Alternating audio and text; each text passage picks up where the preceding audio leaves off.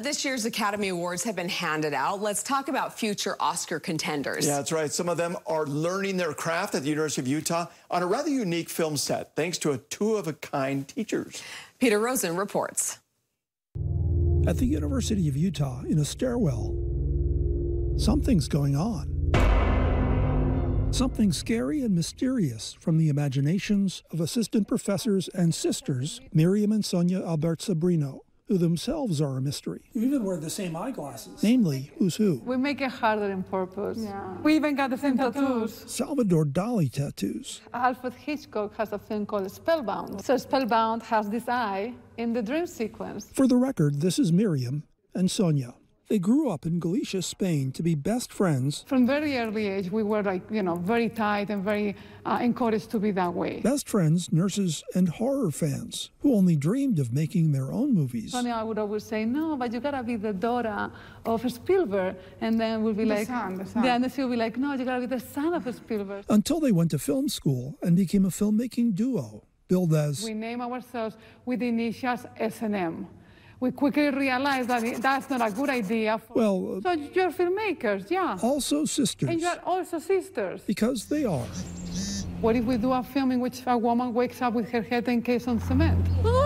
An early success made during a pandemic lockdown cemented their path into the horror genre. I want to go back to that feeling that I used to have, oh my God, the jump scare. They came to Utah in 2012, first to study, then to teach. There was a lot of growth and there was a lot of space for us to explore. So this is the equipment room. We have animation stations here. Within a growing film program. The color grading station. This will be a state-of-the-art projection. Virtual production set. Using a learn-by-doing approach. A minute-long class project. Students could serve as actors, they could serve as camera operators, lighting. Ended up on the Shudder streaming service. That stairwell scare is a feature-length class project called The Stairwell. This is the stairwell. Every time we're walking here, we will notice the crack. Which grew out of a crack that they imagined coming to life. Okay, so you're gonna come out of these stairs. Shot in and around a stairwell and crewed by students. Let's see what it looks like. You can control. First assistant director. Basically, I'm running the set. Stas Kovalov. I'm a little nervous. This is one. Okay. Go one. Sonia gave up her usual job as camera operator. So she comes running. To student Lucas Adria. That's got to be hard for you to give up. A little bit. She says she just compensates by micromanaging. So we want your body.